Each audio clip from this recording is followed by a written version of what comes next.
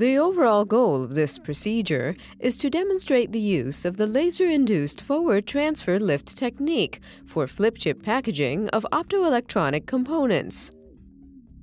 This is accomplished by depositing a thin film of metal, the donor, onto a transparent glass substrate, the carrier.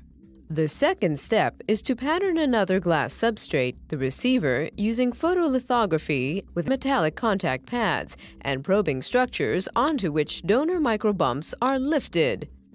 Next, the donor and receiver are put in contact, and a laser pulse is focused at the carrier-donor interface. The pulse forward transfers the donor microbumps from the irradiated zone onto the receiver contact pads.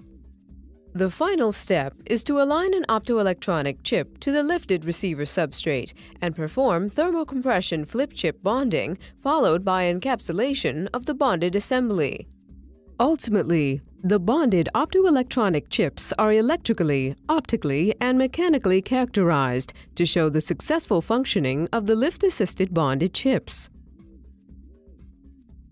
The main advantages of the lift technique over the existing methods such as stencil printing, evaporation, electroless plating, and electroplating is that it's a simple process, it's fast, it's cost effective, it's a low temperature process, and above all it provides the flexibility that most of the standard techniques lack. The implications of this technique extend towards applications requiring chip-level bumping and bonding, high accuracy and fine pitch for high-density interconnections.